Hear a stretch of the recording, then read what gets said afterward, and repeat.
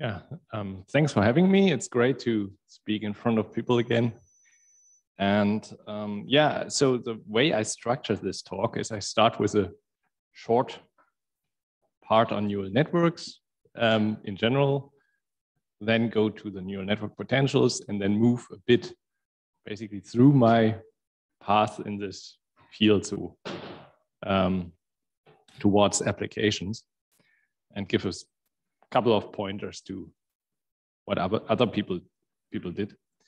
So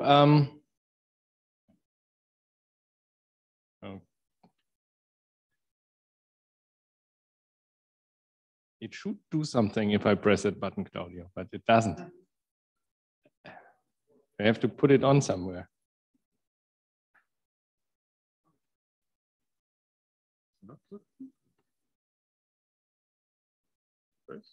Ah, okay, thanks. Okay. Okay, yeah, just in general, what do we want to do with neural network potentials?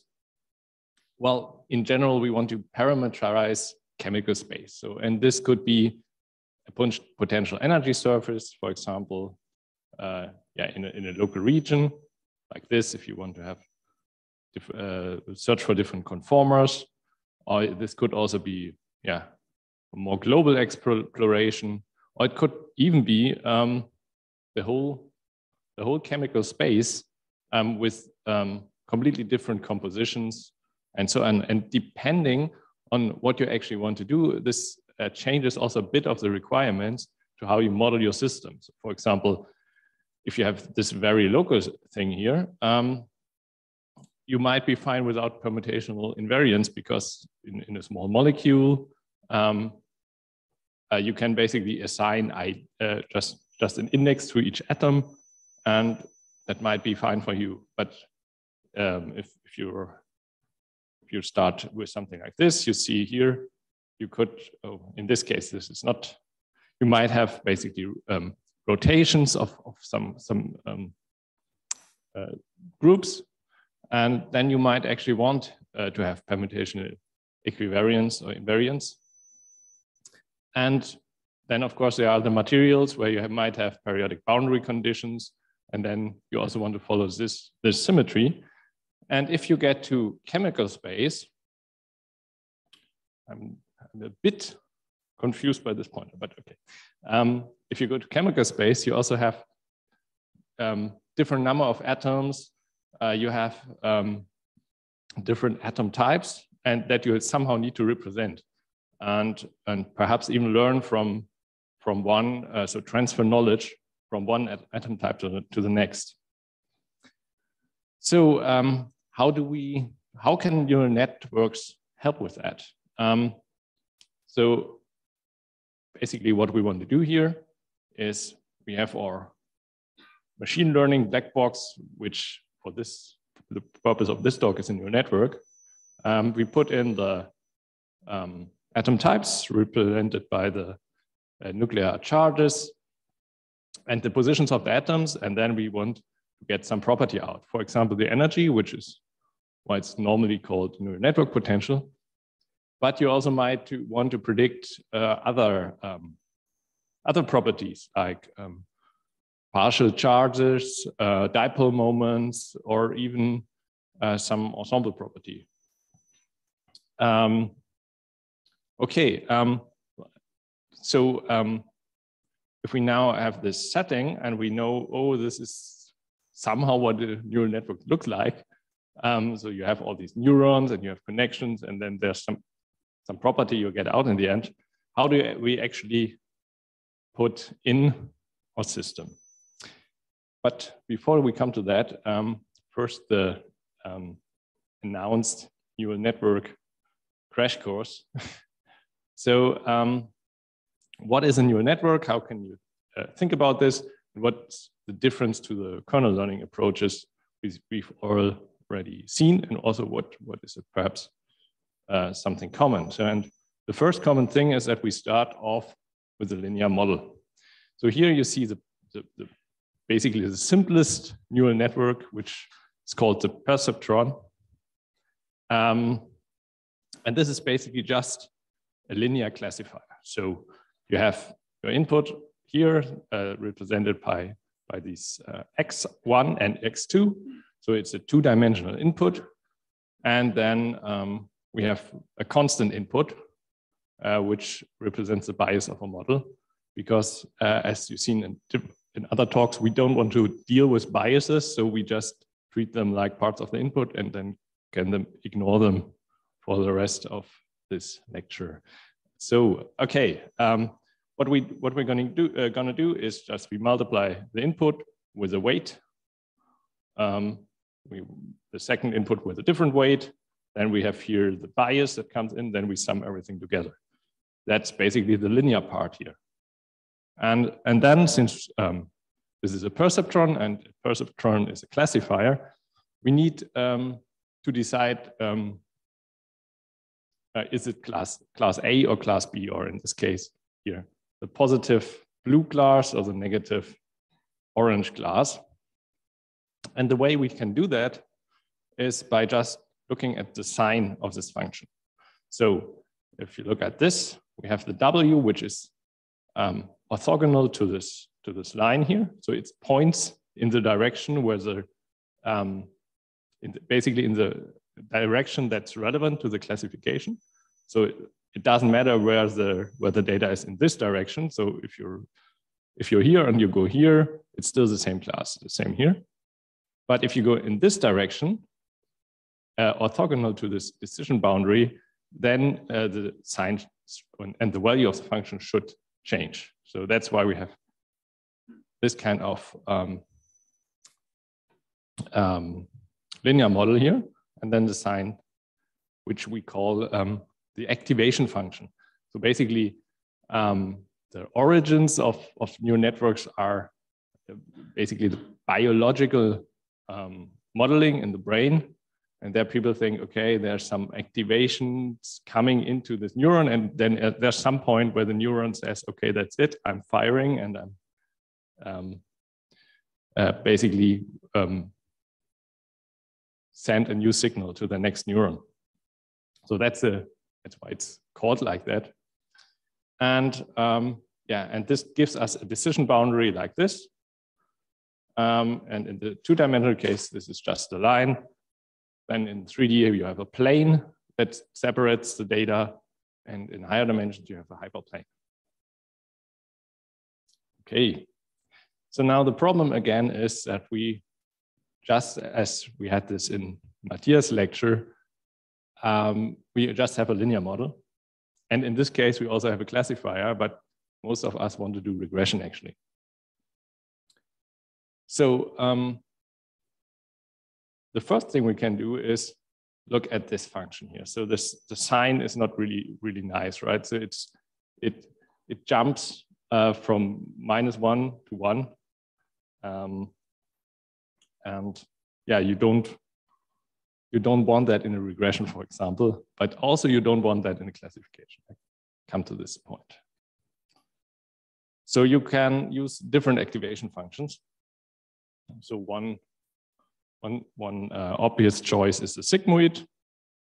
So it's similar, or the 10H here, which is like a step function that's smooth and goes from 0 to 1 or from -1 to 1.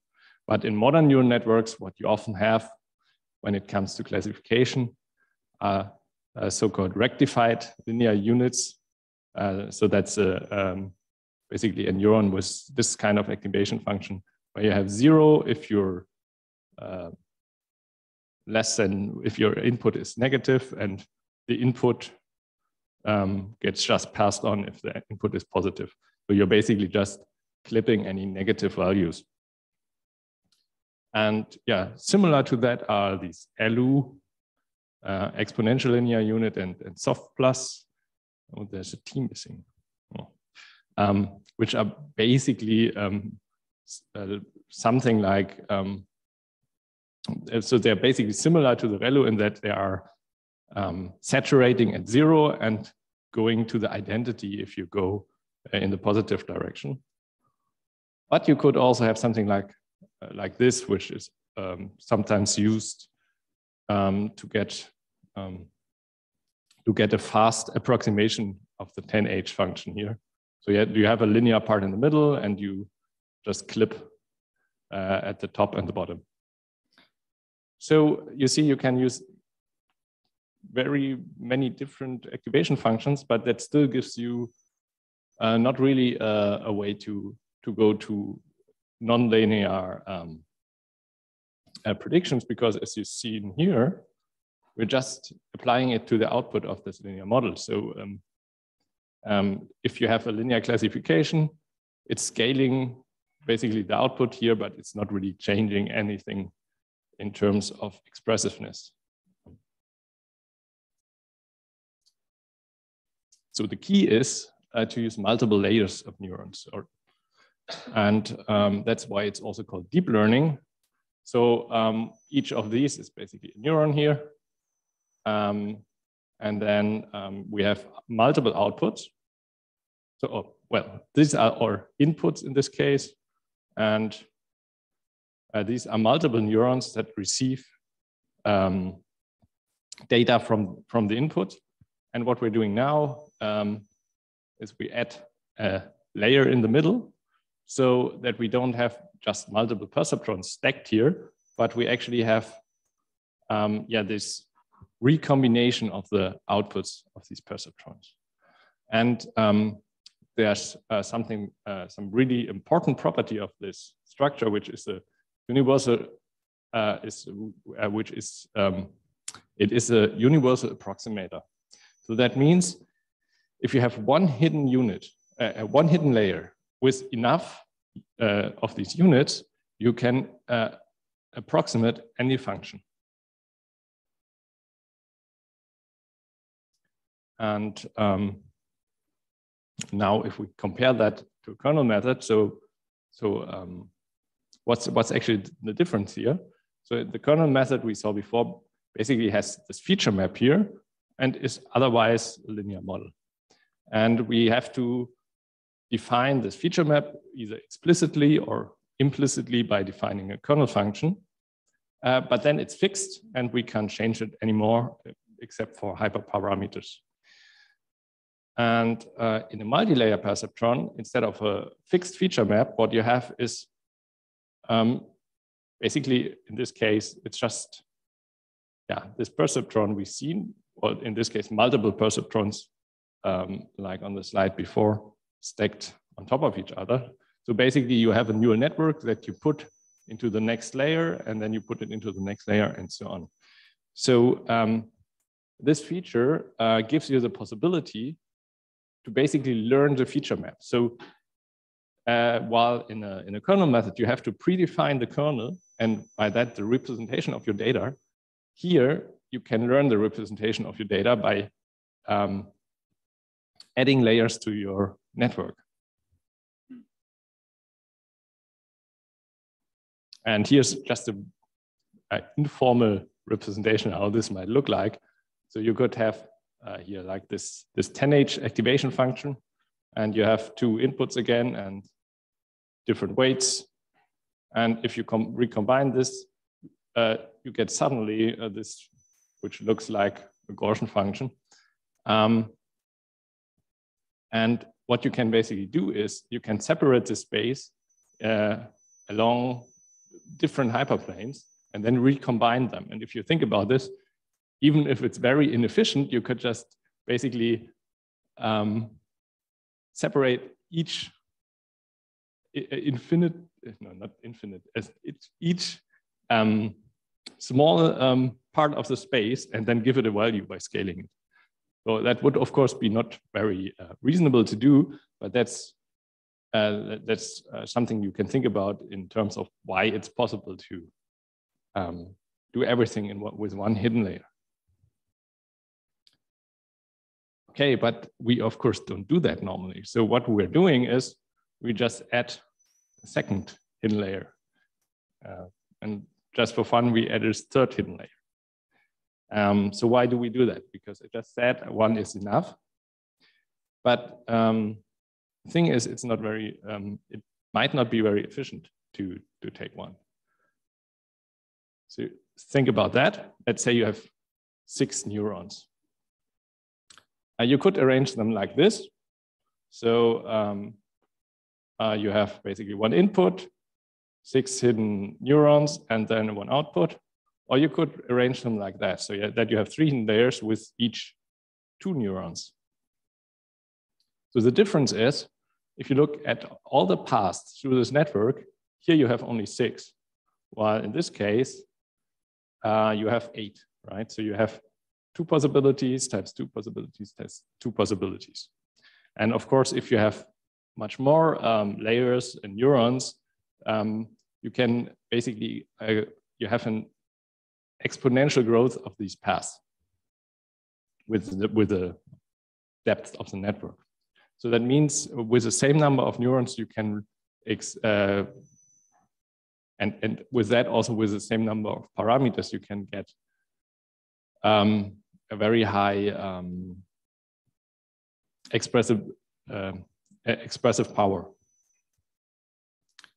There's also an alternative view, which is called information bottleneck, the information bottleneck perspective, which I don't want to go too deep into, but basically, if each of these is a linear, it's basically a linear model, and if this has some kind of null space, you can remove some information in each of these models, and by that, basically filter out a lot of unnecessary information, which is harder if you have this high dimensional space here, which in just one layer. Probably, well, it's just informal, like I said. If you want to look into this, be prepared for a lot of information theory and mutual information. Okay.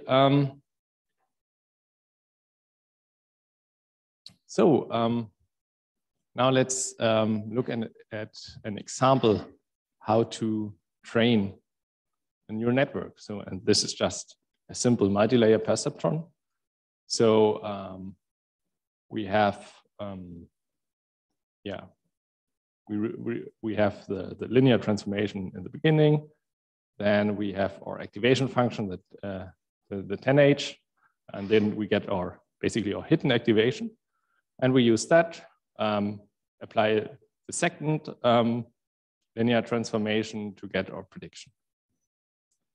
So in this case, we're looking at the regression, and we are therefore using just the squared loss that you've seen before in previous talks. So how can we now train this? So this is called also the forward pass. So we take actual data. So xi is one point I of our data set and pass it to the model, and then we can calculate the error or loss Li. Now, if we want to minimize this error, the only thing we have to do is doing a gradient descent on this error. So we want to get the derivative of the loss with respect to our parameters W2 and W1. And you can do this easily by just applying the chain rule. So take the derivative of the loss with respect to the prediction, then with the prediction to the parameter here. And then in case you want to know about the W1 parameter, you first have to take the derivative with respect to the hidden activation, and then hidden activation with respect to parameter W1. So it's just a bit of matrix calculus. And if you write this down, what you see is here, these terms reappear from the forward pass. So we already calculated that. So we can just reuse it to calculate the gradient. And the same here for the activation function. So that means if you want to train a neural network, what you use is basically a mix of using the chain rule with some dynamic programming. That means saving the intermediate results. But I would recommend you to actually use AutoGrad because that's the tool that's made for exactly this task. Because if you're now going from something simple like that to some basically large neural network with millions of parameters, you don't want to do this by hand. And there's also another thing here. So I started with this, the perceptron and the biological model and so on and so forth. And of course, it's much too simple to model anything that's happening in the brain. And I guess no serious neuroscientist would do that. But we're now at a point where you can basically just say, oh, I just forget about the neuron stuff. I have basically some mathematical expression that I can differentiate and where I can apply a gradient descent on, and I can train it. And that's actually all there is to it. So that's basically what neural networks are. And you can, if you think about that, use any kind of operation where this applies. You can use tensor products, you can use convolutions, you can, yeah, whatever you can think of, and build your own neural network or structure and apply this principle. So, and I think, yeah, so this was basically the crash course neural networks. And I think that's a good point where you can ask some questions on that before I move on to the materials part.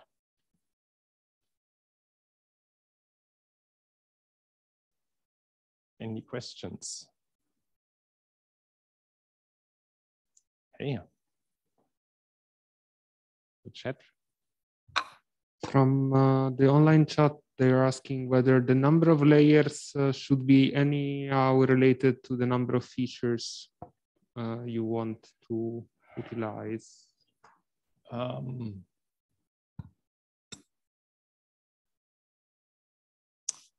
I don't think there's a simple rule to that. So I think that goes back to the tutorial. Just try it out on your data and so it really depends on your problem, on the complexity of your problem.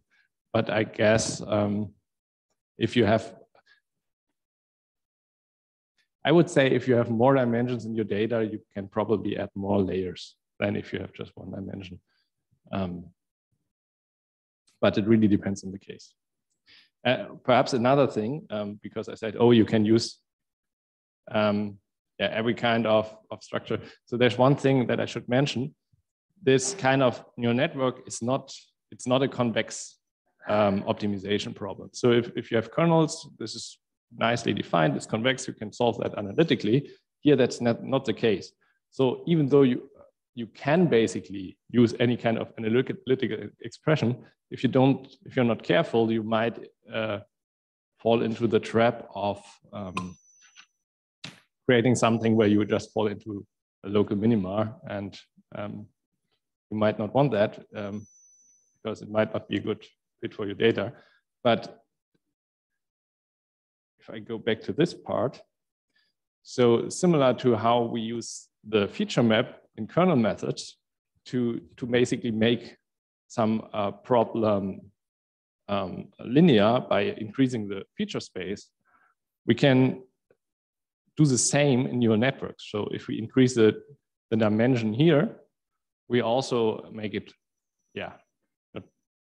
perhaps also more linear, but you also increase the chance that there's a good path to your to a good optimum in your learning problem. So you shouldn't start with 3 neurons. Perhaps you might use a bit more neurons.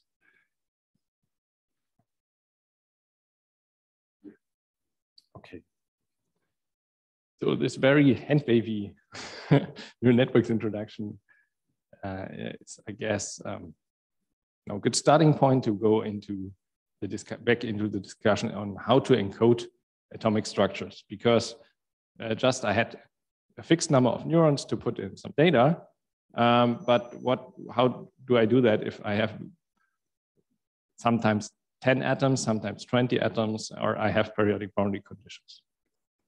So one approach would of course be to just take some of the existing descriptors. So this is a very old slide actually. So here you still have the Coulomb matrix by Matthias, who talked already, and there was a sign matrix by Felix Faber, who gave a talk also on the first day.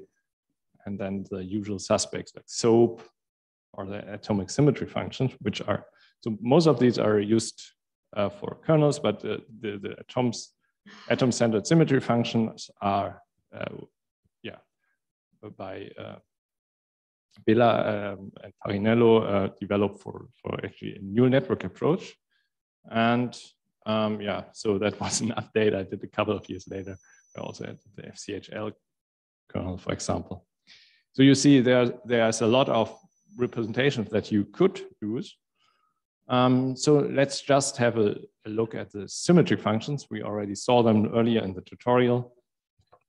So we have basically functions around some atom that represent the neighborhood. So for example, here the distances or also the angles. And then we use these features to put this into like a local neural network that just gives us an energy that's that's basically a energy contribution of this local neighborhood. And yeah, if we do that for all the atoms, we can then in the end take these energies, sum them up, and get the final total energy that we want to predict. And so remember I said, okay, you can use any kind of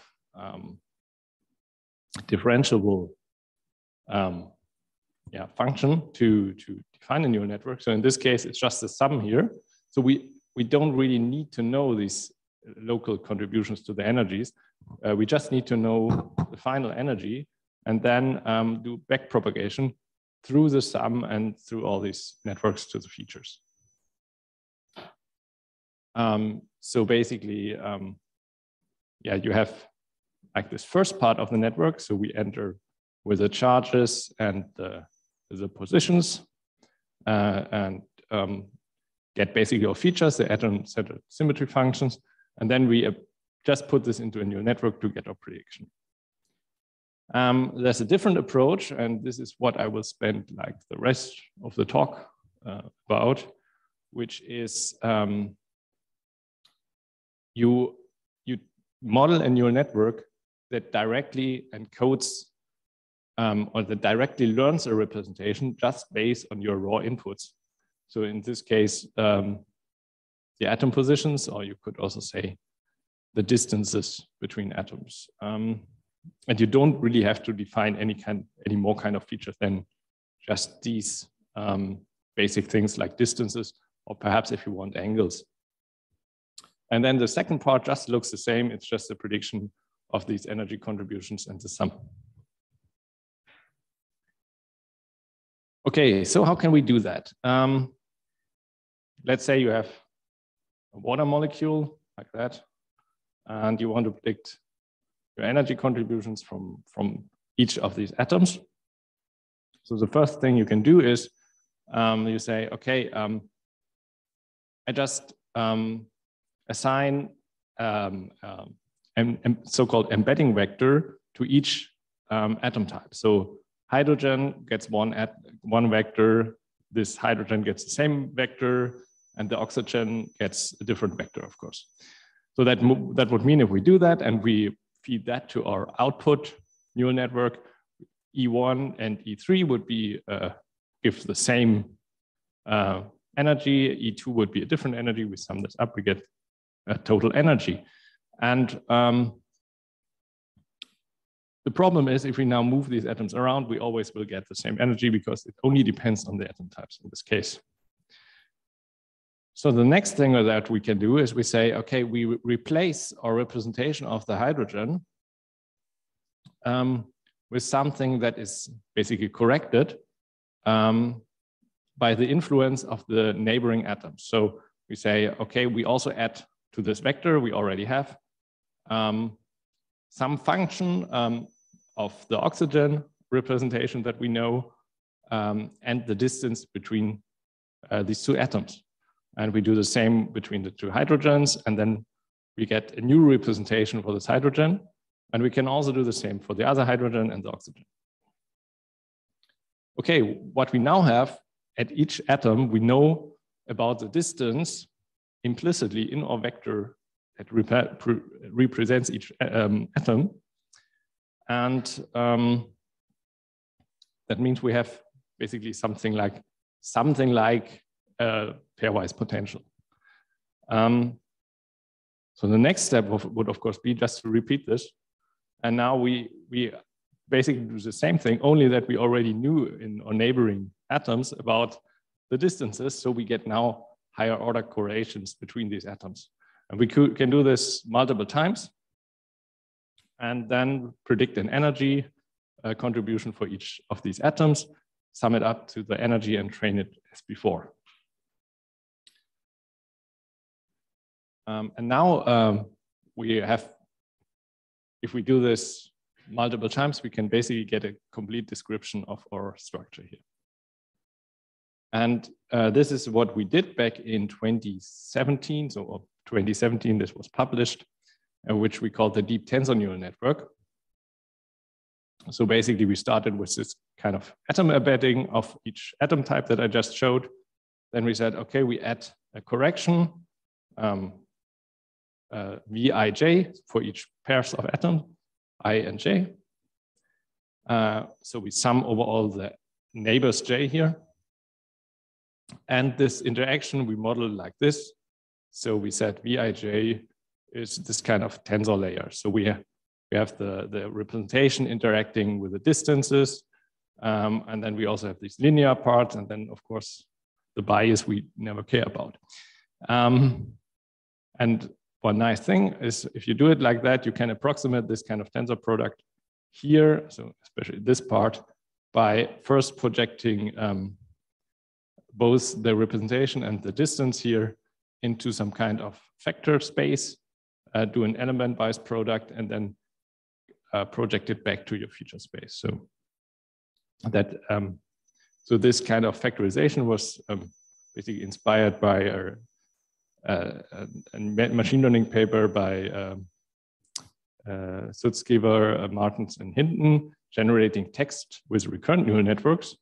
And the fact to do these interaction corrections was actually inspired by a paper by Scarselli et al., the graph neural network model, which was from 2008. And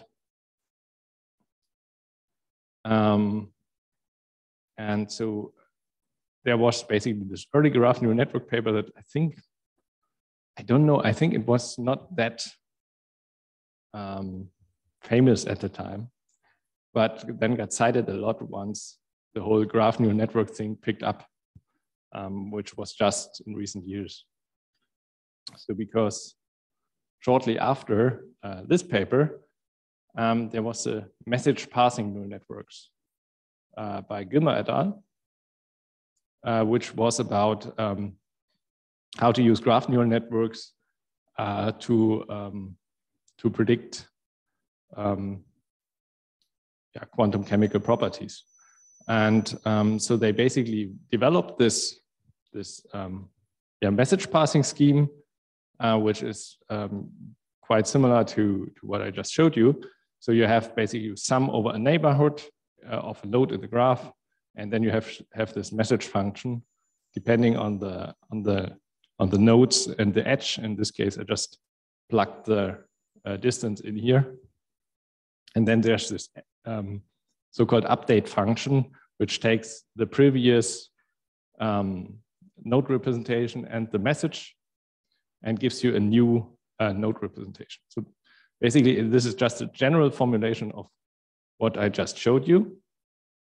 And actually, they also had a reference to the deep tensor neural network here, where they just showed that if you set the message function, you don't have to read it because it was on the previous slide like this, and the update function like that in the text, you get basically that the deep tensor neural network can be seen as a message passing neural network.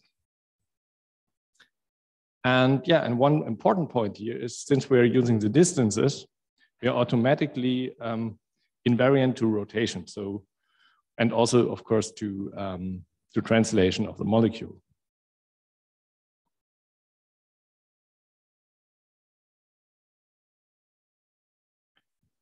Again, shortly after this, we did another iteration on the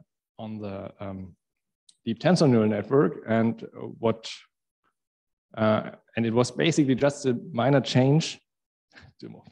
Well, it helped a lot actually in the prediction accuracy, but it was just a small change in how we modeled the interaction or the message, depending on what language you want to use, but it's essentially the same thing.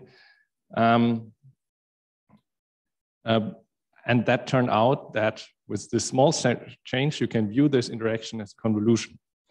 So if you have, normally, if you probably have seen a convolution in neural networks where you have this convolution kernel or filter that you move across an image, for example. So now you could think of a molecule as an image, and you have some filter that's seen in the background. And now you basically, if you want to, you basically shift the filter over this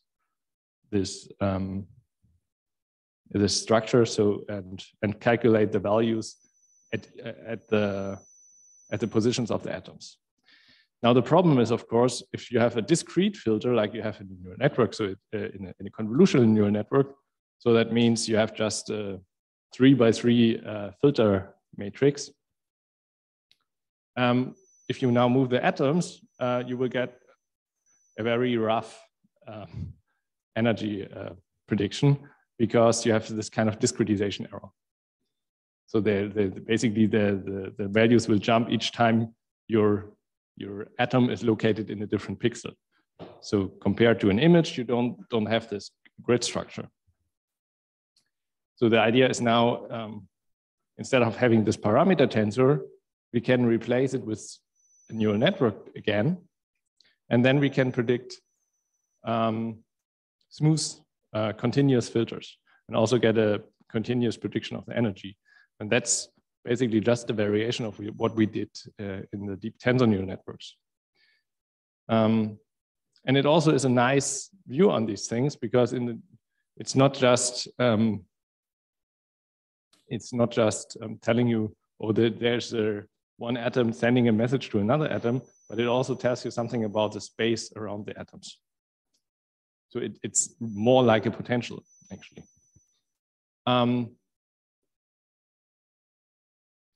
Yeah, and since we're here in a materials workshop, I also want to say something about periodic boundary conditions. So of course, we're summing over neighbors. And if we do that by respecting the periodic boundary conditions, we can just as well predict materials. And you see, for example, if we have just this radial filter here, so there are different filters that I got from the one of the first networks, Schnetts that I trained on I think the materials project data. And then you see this with different periodic boundary conditions. So basically, the periodic boundary conditions are reflected in the convolution filter. Okay, so this is how the architecture of the Schnett looks like. So first we have this embedding. This only depends on the atom types. And then we have these interaction layers.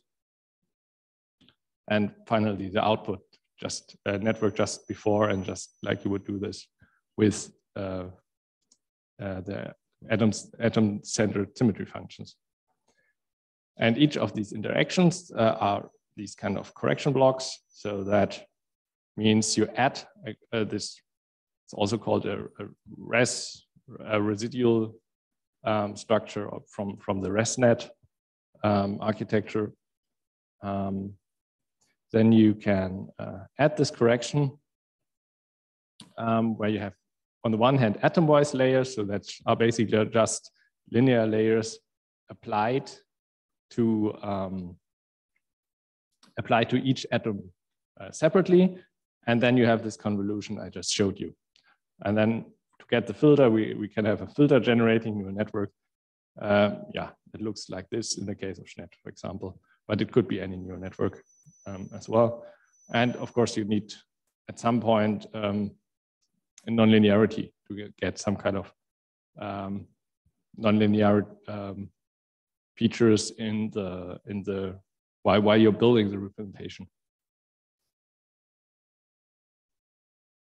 Okay, perhaps that's a good time to ask again whether you have questions before I move on to equivariant networks.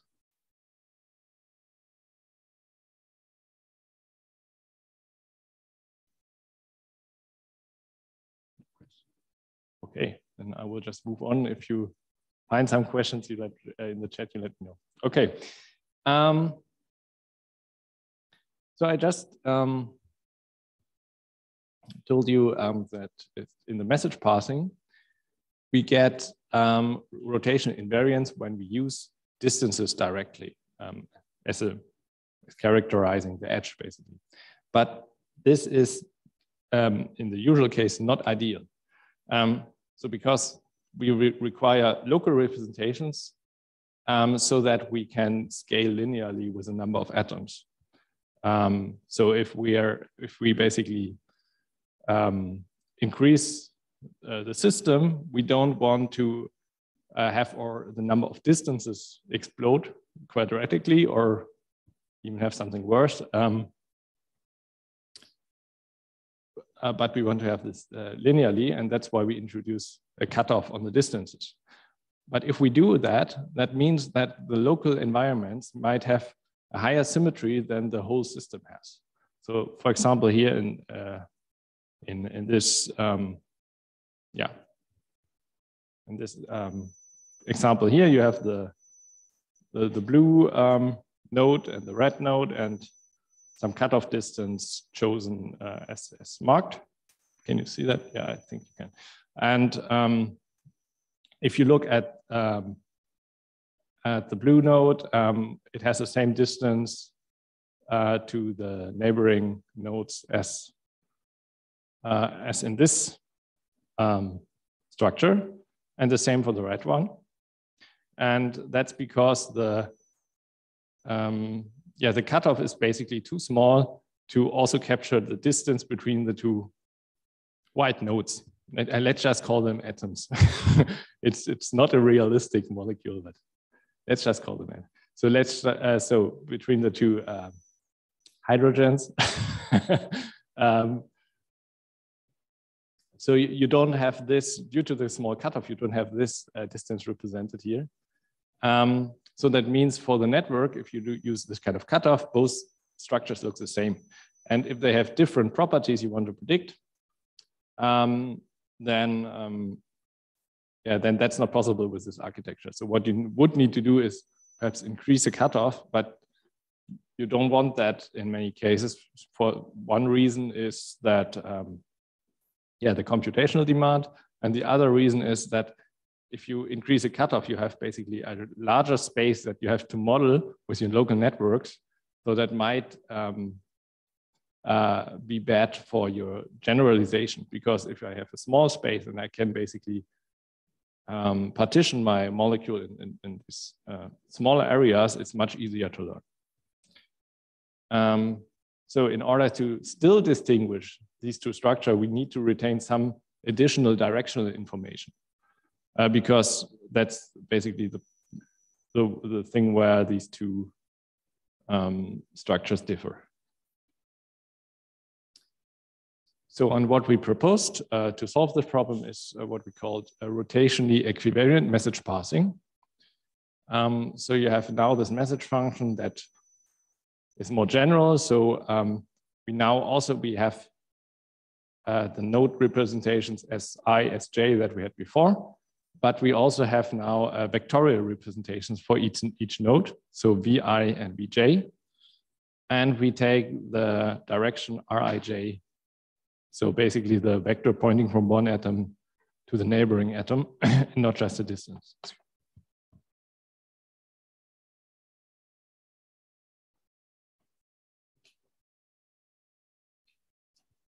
So now, in order for that to be useful, what we have to ensure is that our message function is rotationally equivariant. That means if I rotate the input x, and this refers especially to the to the edge Rij and also to the Bij, Vi and Bj.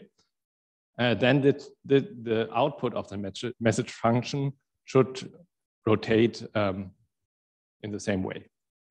And if you look at that, what this essentially means is that this is a linearity constraint on the directional information.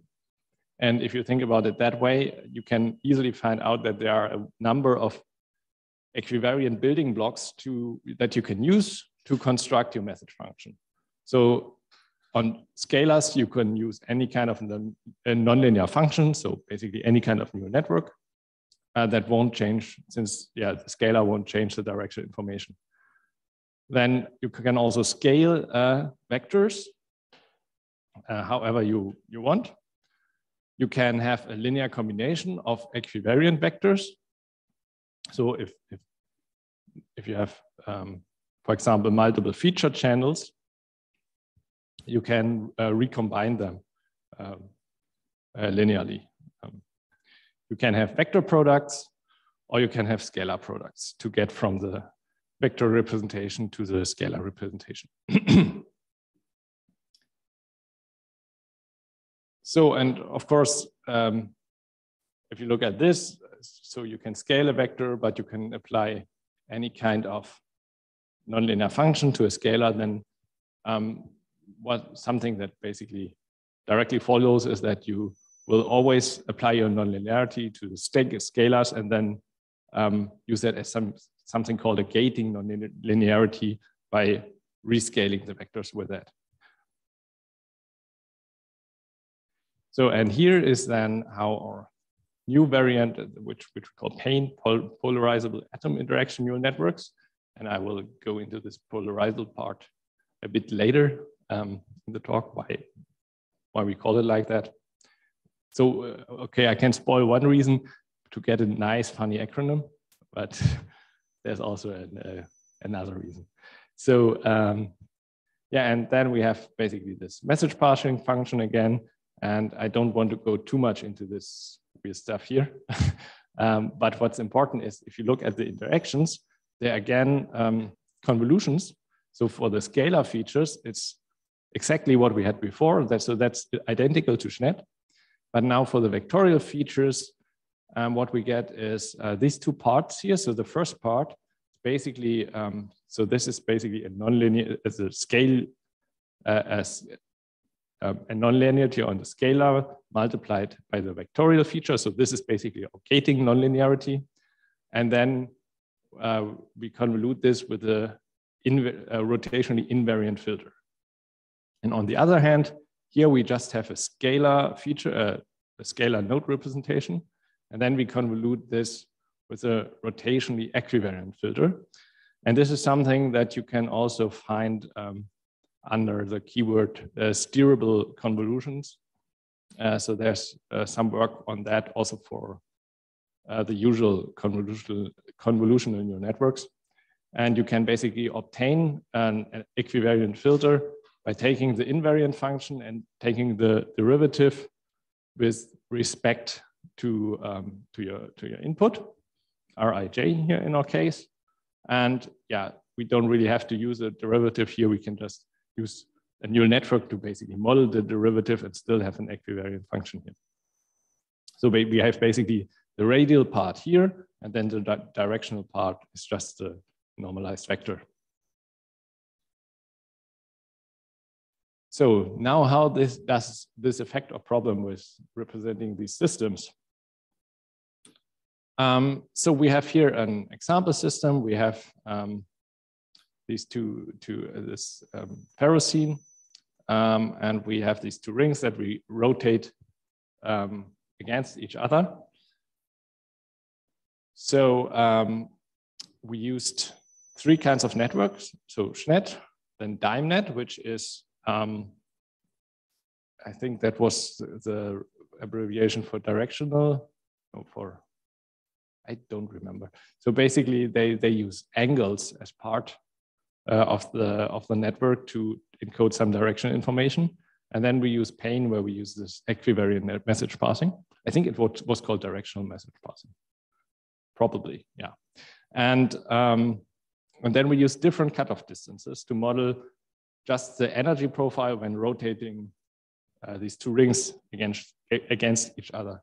So if we have a cutoff of 4 angstrom here, we get more or less the correct energy prediction with all networks.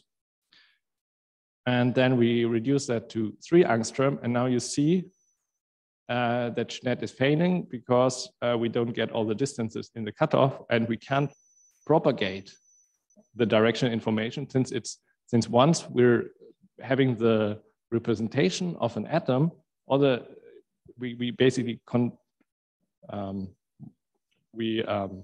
collapsed all this information into one scalar, so all the direction information is gone, and we can't pass it on in the next interaction pass.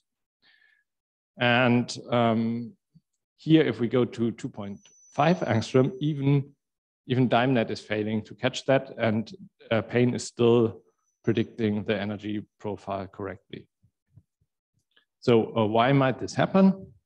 So here's one guess. So if you're using angles, the two structures that I showed you before would still have the same representation. So because it's still the same angles.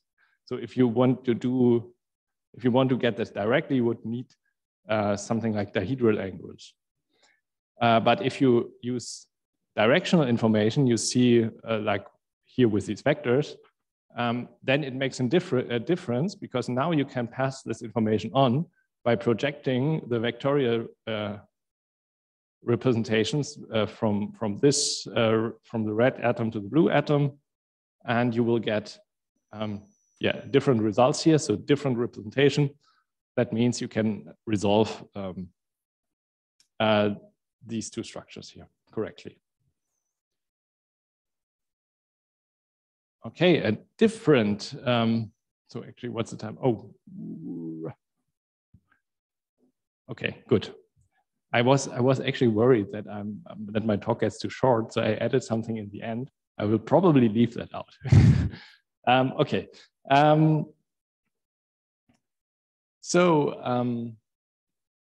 Now what we can do is also predict tensorial properties, because now that we have the vector representations of the atoms, we can express a tensor, or you can express a tensor as a factorization of rank 1 tensors like this.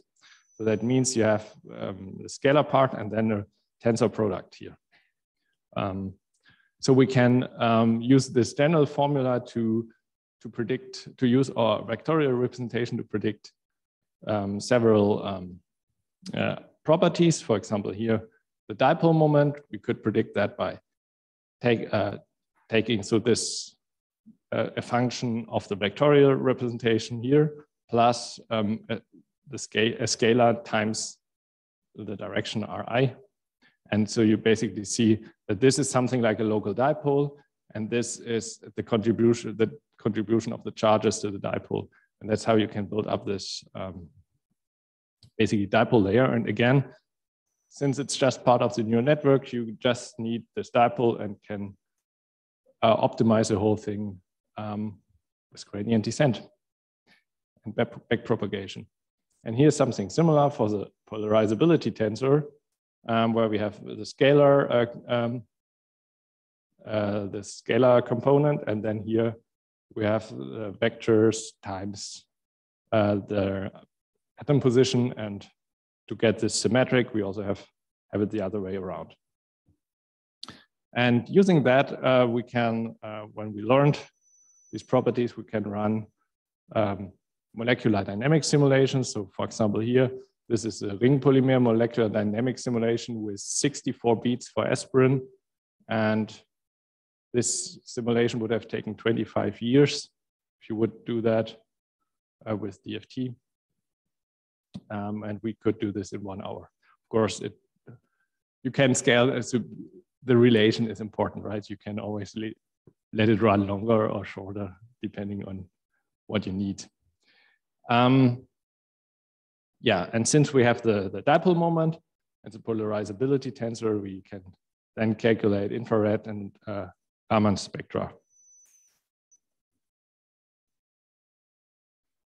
So one further side note, and this is basically already a hint to a future talk of this conference, because I'm sure you will hear more about that. This vectorial convolution in pain is actually some kind of a special case, because here we can see that as as rank 1 tensors, and we might want to go to higher orders, higher order tensors. So that means instead of having this linearity constraint, we're going to polynomials. And an elegant way to do that is to use the irreducible representations and Clebsch-Gordon products. So what you do there, you say, okay, so now I just call it X, the representation of my atom X of order L is convoluted with some, it's convolved, it's convolved with some filter W. And now I can express this way so that I sum over every L and M of, or let's start there.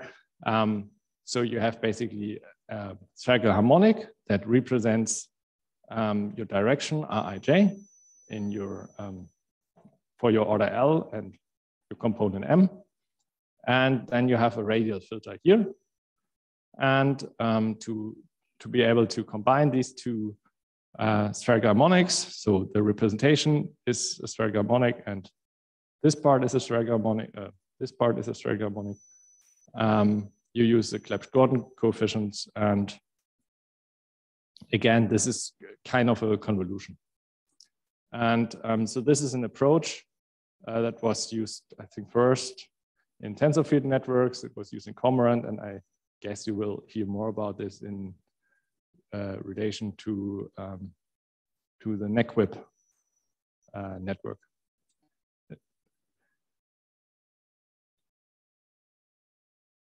Okay, perhaps any questions until this point before I go to some application part?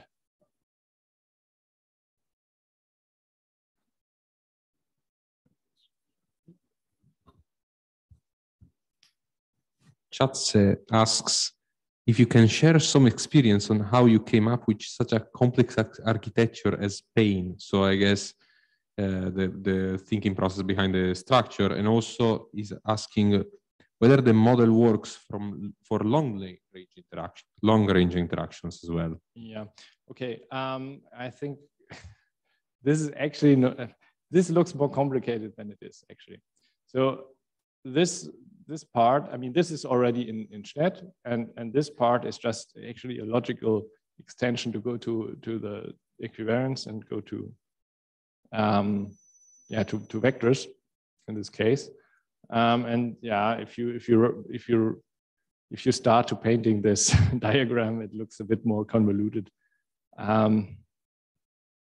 But it's really much inspired by how dipole-dipole interactions or dipole charge interactions would also work. In terms of long range, of course, when I apply a cutoff, this doesn't work. So when we want long range interactions, we would use a separate term. For example, what you could do, you could predict local charges for each atom and then use an electrostatic interaction as a correction. And you can do similar things for dispersion actually, and use some kind of, for example, there are also some many body dispersion layers, for example, in PyMBD that you can use. And we also have our own in our code. So I have a little bit more abstract question rather than something particular about that. Is that, well, there is an argument and it's not mine, but I find it, I'm a little bit sympathetic to it. So it basically says that any neural network, no matter how complex it is linear in the end. And basically the whole thing that you do before is that you're shifting your work into finding a suitable representation on some machinery. And if, say, one would smarter be or more clever or something, they would just come up with such representation first. And so how do you feel, what can you say basically on that? But what's the advantage of the, say, of neural network compared to anything else? So basically you're saying I'm too lazy to come up with a good representation, right? Well, no, not necessarily, but no, might be. Okay, yeah, I get your point. So actually, I think for the geometry part, okay, but there's really, I think, one major thing. So if I want to really model the large chemical space, I have to get a good representation for atoms, for atom types, and how these interact. So, and what I don't want to do, I don't want to treat each atom type as orthogonal, and then have terms for each pair of atom types and so on. So because that's, for example, a major drawback of the Bilder networks, that you have to do that. So here, once you have this embedding, this is much easier. You can compress this into this shared space with a geometry. And but this is not straightforward how you would model that in a kernel or in a feature space.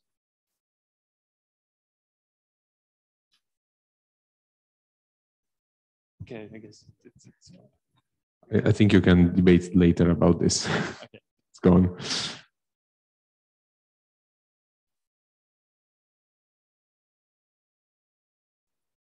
Okay, so actually this FeatureNet approach, this is, you can see it here. Probably the people in the Zoom can see it. So this was with my coworker, Michael Gastecker and Klaus-Robert Müller here. And this predates actually the PAIN network. And this was meant as an extension to SCHUTT to use also external fields. And so the idea is if you have a lot of the properties and also like the dipole moment or the polarizability are response properties. So if you now can, design a neural network that depends on an external field, you can directly get these properties by taking the derivative with autograd with respect to the field. So, so here, the left side is just SCHUTT. And then on the right side, we have the field SCHUTT extension. So from the scalar representations, we basically construct something like local dipoles, like here. And this is very similar to what we later do in PAIN, which is basically just a vectorial representation that we built here. And then we use dipole-dipole interactions between these features and also dipole field interaction with an external field, which is another input to the network to modify our scalar representations. And again, we do multiple of these interactions. And in the end, we just use, like before, neural network to predict the energy. And then we can take the derivative with respect to the atom positions to get the forces. That's what we did before, but we can also take the first and second derivative to get the dipole moment and the polarizability tensor. Or you could also take different derivatives. So for example, to a magnetic field or to the nuclear moments to get chemical shifts, for example. And yeah, that's also why we later named PAIN polarizable, because it's basically, if you look at the here, this is a visualization of the representation surrounding a molecule. And once we apply a field, you see how this gets polarized and the symmetry of the representation is broken here. And yeah, using that, again, we can simulate multiple spectra. So infrared, Raman as before. And we can also do NMR spectra here.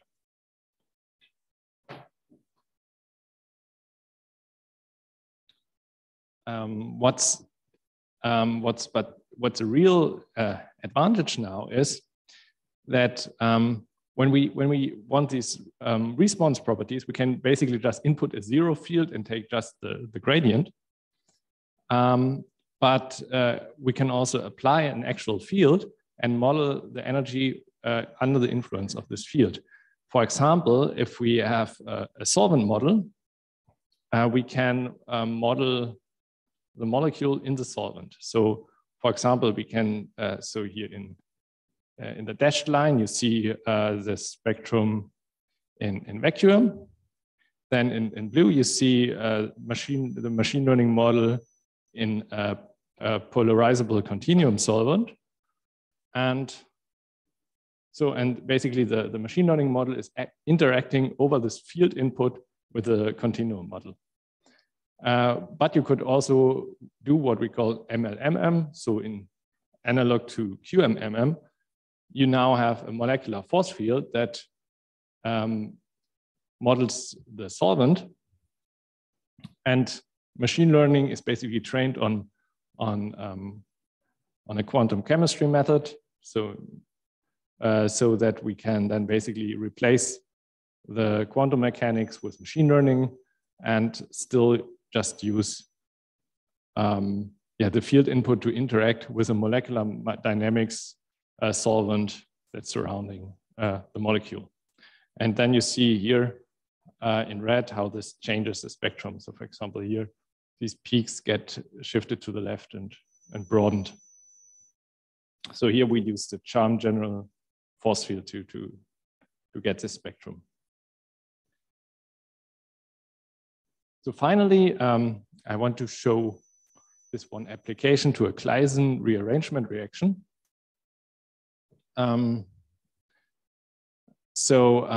If we look at this reaction here, and we sample along the reaction coordinate, you see in vacuum, we follow, so we have the quantum mechanics as a reference, and the machine learning model nicely follows the reference here.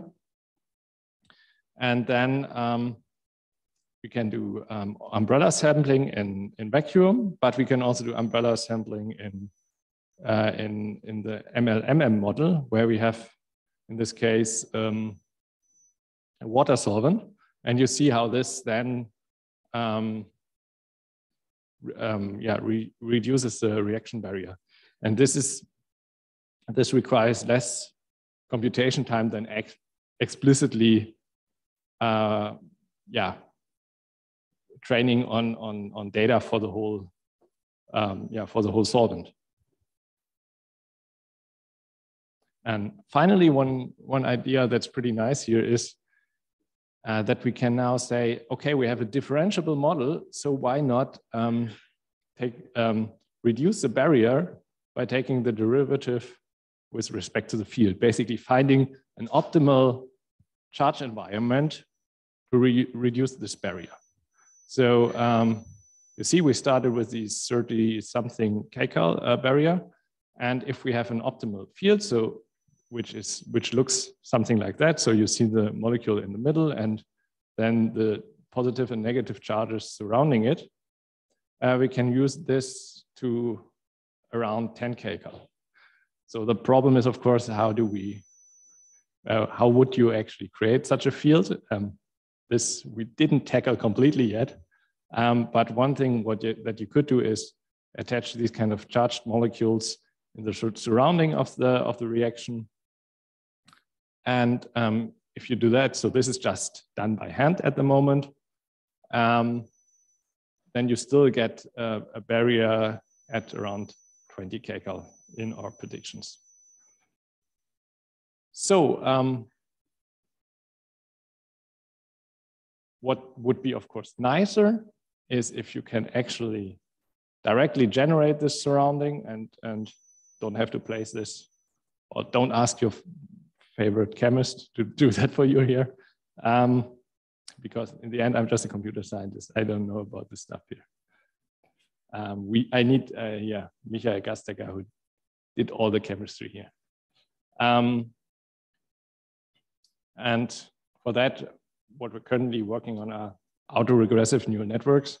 And I don't really want to start with that, but what I'm gonna tell you is what you now want to do in an autoregressive neural network is generate a structure.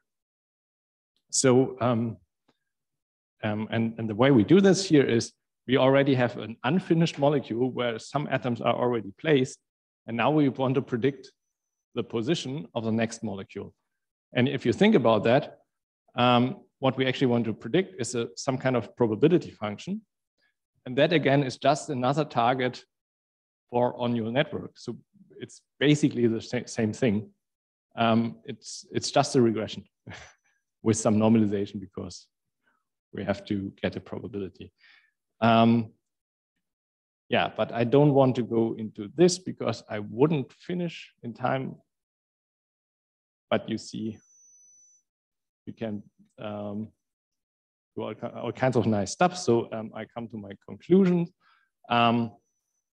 So neural networks are great to learn representations because you're too lazy to really construct them.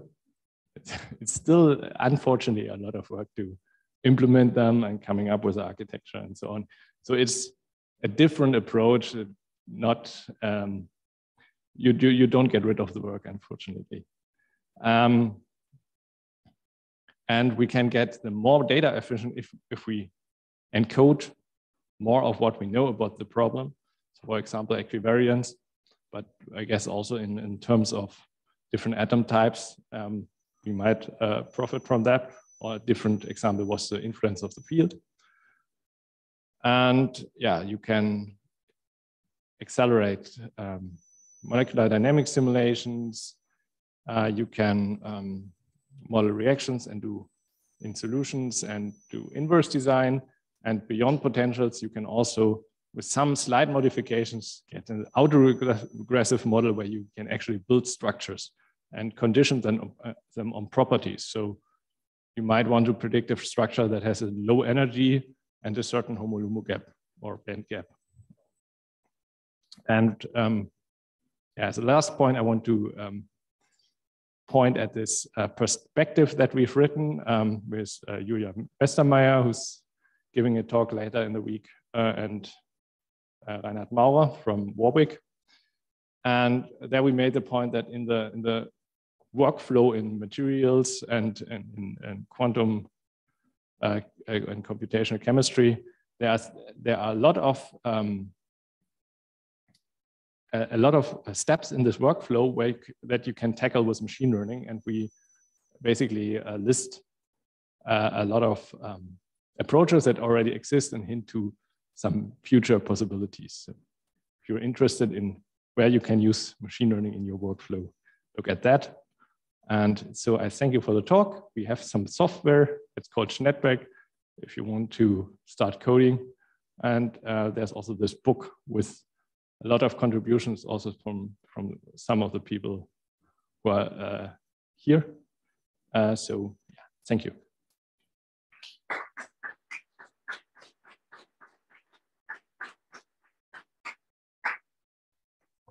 Thank you very much for this super nice and broad overview on how we could apply neural nets to study problems in material chemistry. Is there any question from the?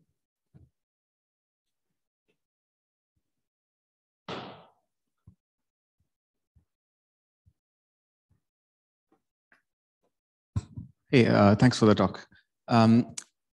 It's kind of like more of a question about how you came to design the neural networks. So you started off with deep tensor neural networks, which were kind of message passing inspired, or they were doing message passing.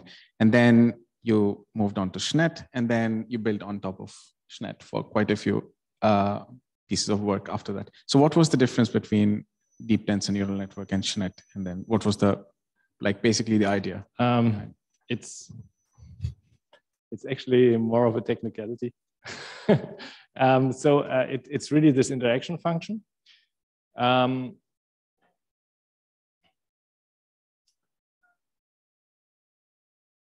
What's that?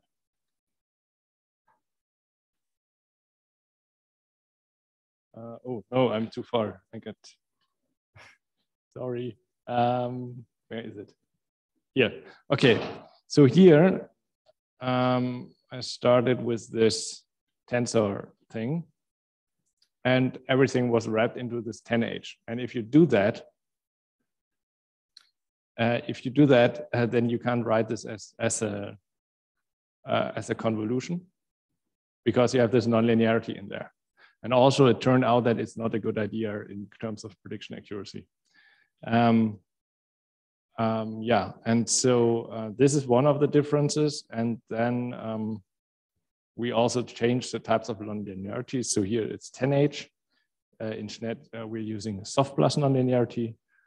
And I think we also I think deep tensor neural networks didn't have a cutoff back then because we had these small molecules. So, but actually we found out that even with small molecules, having a nice cutoff works better, because for the reason that I mentioned, the smaller you make your local environments, the easier you can learn this environment and the better you generalize.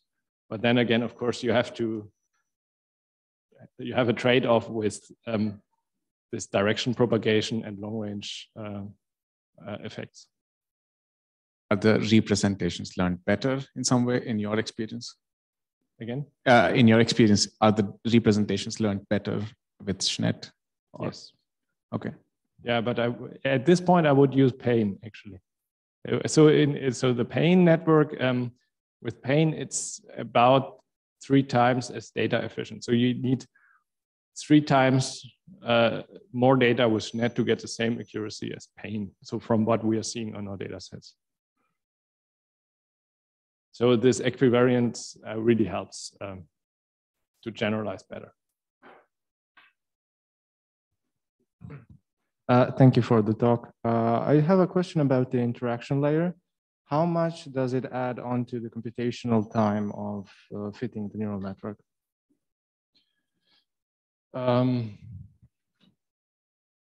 You mean each one? So what I can tell you is, with PAIN, I think for an aspirin molecule, the whole network takes, I think it was 4 milliseconds or something like that. So I didn't measure really what each interaction layer takes. So this is with 3 interaction layers in PAIN. I don't know. I think you won't get into the realm of microseconds, but I think for molecules, you're in the millisecond regime. If you're going to materials, it's a bit more. Of course, it's basically scales with the number of atoms, right? It scales linearly, or? Yeah, it scales linearly, but well, the network itself, but then you have to collect the neighbors, and then that scales like your neighbor list. So you can use any kind of neighbor list implementation, and then that's basically the main part of the scaling. And if I can ask one more question, how generalizable is SCHUTT or PAIN in general compared to other non-end-to-end neural networks? Is it more, does it more specialize to the system, or is it more general? What do you mean? I mean, for instance, if I was going to do some transfer learning from one system to another, and it's not really same. Oh, okay. I mean, in principle, the representation has the expressive power to transfer. The thing is, of course, if your initial data set is very specific, that could be hard. So this is really data dependent. Thank you.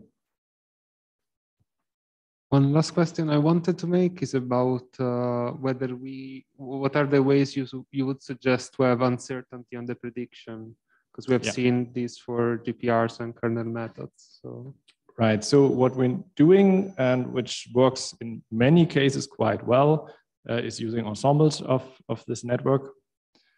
So we're using this for, we have a project on crystal structure prediction where we're using that, and that works pretty well. We're all having also a project with molecules and surfaces where this works very well. I heard of cases from other groups that in certain reactions, this doesn't work, but this is then a general problem that not just relates to SCHUTT, but also to different methods. But there are also different uncertainty approaches one could use. There's, for example, this some dropout ideas, so that you can basically get an ensemble by using dropout, which is basically probabilistically switching neurons on and off. So there are a couple of approaches that we didn't really extensively study yet, but that would be interesting to look into. Thank you very much. And thanks again for this fantastic talk. Thank you.